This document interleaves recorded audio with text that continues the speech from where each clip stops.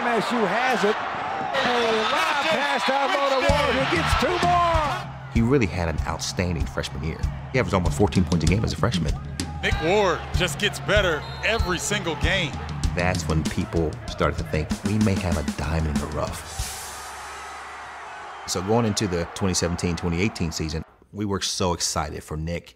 We were excited for our Michigan State family. So things started to turn a little bit when my wife started to get ill. I began to feel pain in my stomach and in my back area. Didn't know what it was. I thought I have to feel better before Midnight Madness because I don't want to get there and not feel good.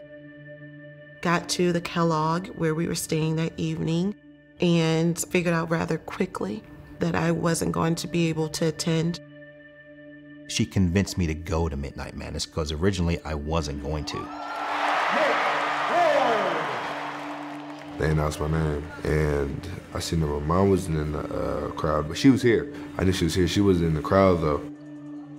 During Midnight Madness, I had my phone with me, so I kept calling, and she wouldn't pick up the phone. So that's when we just got our stuff, and we left, and we kind of walked really fast back to the Kellogg, and when we got there, she was curled up kind of in a ball, and she was, like, unresponsive. Her eyes was kind of, like, fluttering. I said, I gotta take you to the hospital.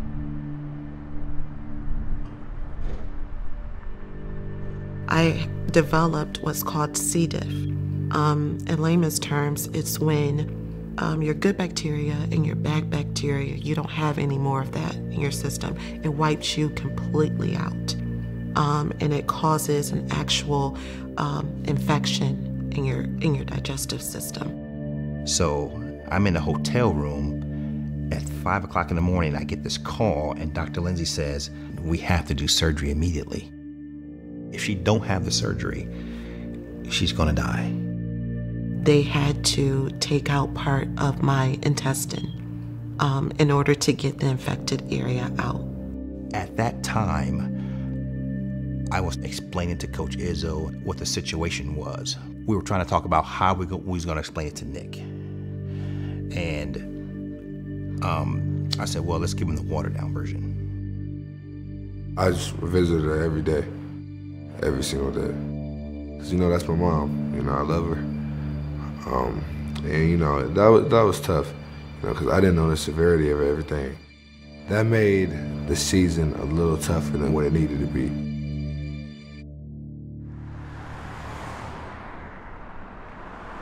We went to the hospital October 20th, 2017, and we finally left. It was November 18th. When we drove home, I had to go straight to the hospital here in Columbus.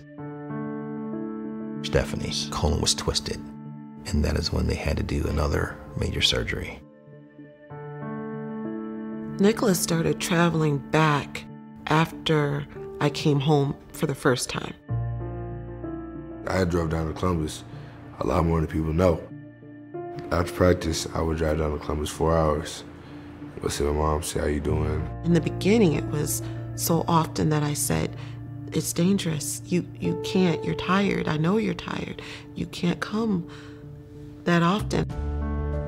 I'm at the hospital and I see Nick, and I'm like, Nick, I said, you have to stop. I said, I get it. I get it. You're concerned about Mom. We all are. It affected my basketball. I couldn't think straight most of the time. I was very irritable, extremely irritable. That right there made the season harder than what it had to be. The Rutgers game was probably my lowest point, mentally and physically. Because I was like, basically F everything, I don't care. When he got taken out, it was his body language.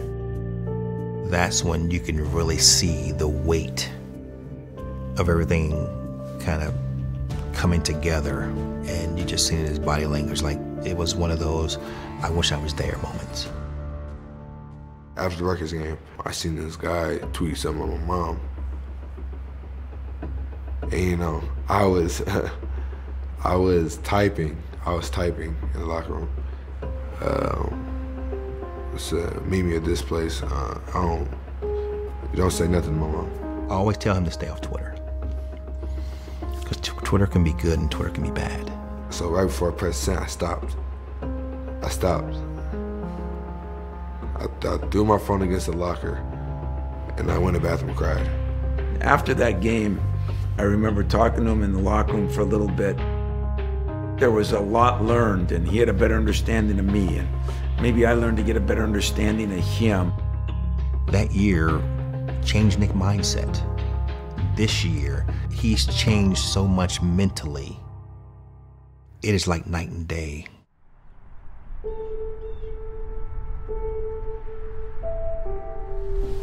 ready, babe? Ready, let's go. I am completely 100% healthy.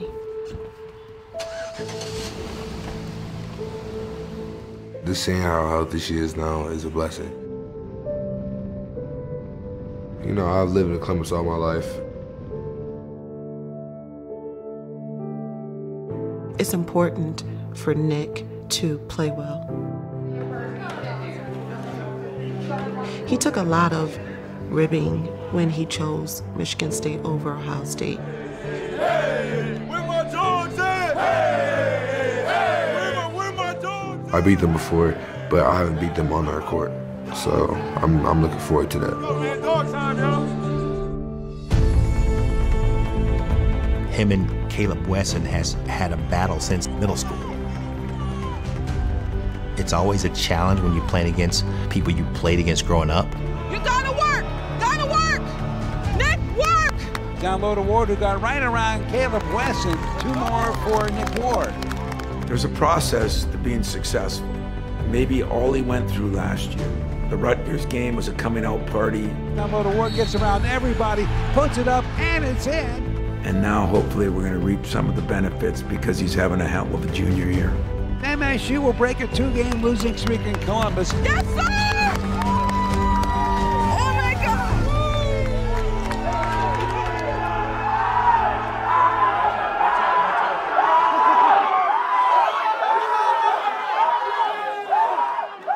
Guys, you learned something about yourselves. You finished the game.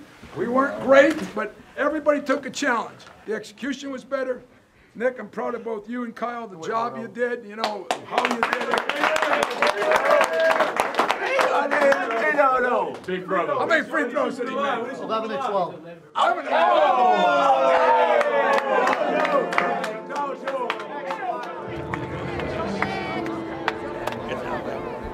We finally got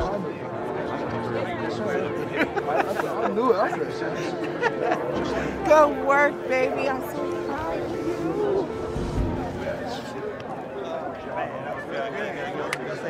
you.